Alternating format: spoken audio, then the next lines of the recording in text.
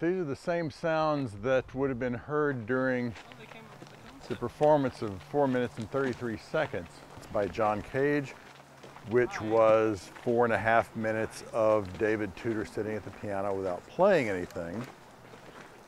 And Cage had written it for this particular performance and knew that it was going to be this wonderful outdoor space. Hello. Oh, I love your earrings. Oh. 4 minutes and 33 seconds is divided into 3 movements. First one, you heard the wind in the trees, much like we're hearing now.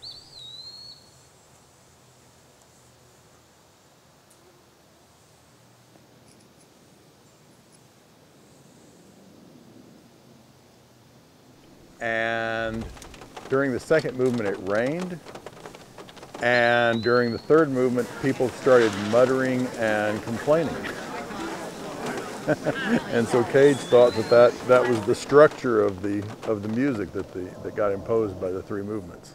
The earliest we know that he actually talked about doing it was in 1948. He actually talked about making a silent disc and selling it to the Muzak Corporation. He was thinking about this in terms of a respite from Muzak, that if he could sell this to the Muzak company, they would have to play 4.5 minutes of silence. Because like lots of musicians in the 1940s, he was very, very disturbed by the emergence of Muzak.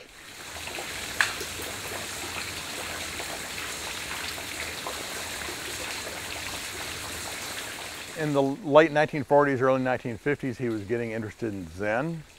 And in the Zen idea that all reality is kind of continuous and non-distinct in a way, that if you're listening to birds or the wind, that's the same as listening to the piano or somebody's voice. That there was no distinction to be made between the sounds that musicians made and the sounds that just happen in the environment that you couldn't control. Cage had also become good friends with Marcel Duchamp. In a way, was doing the same kind of thing Cage would later do in 4 minutes and 33 seconds, exhibiting something that we do not think of as art as a work of art. And so for Cage, there was a kind of continuity between that and, in a sense, framing sounds. There was also Robert Rauschenberg had just made a group of white paintings, of totally white canvases that he just painted white. So for him, making 4 minutes and 33 seconds became the musical response to that. And he thought that music had to deal with that idea as well, that otherwise music would be lagging behind the visual arts. An anechoic chamber is a room that has been maximally soundproofed so that no sound is going in or out of the room. Instead of silence, he heard 2 sounds, and a high one and a low one. This convinced Cage that sound was going on all the time, whether we were paying attention to it or not. The Hudson Valley painters came up here from New York and painted nature up here as a way of creating American painting. Landscapes up here did not look like they did in Europe. The trees were redder because of all the maple trees up here.